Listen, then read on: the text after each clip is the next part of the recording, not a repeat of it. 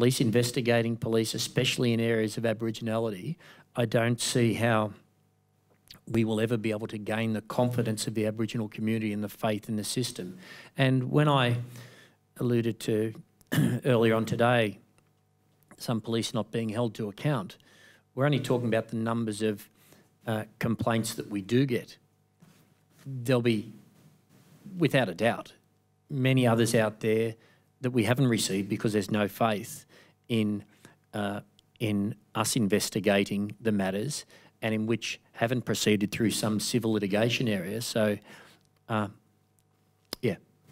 Do you think a police oversight system would be strengthened if we had an independent investigation of police complaints?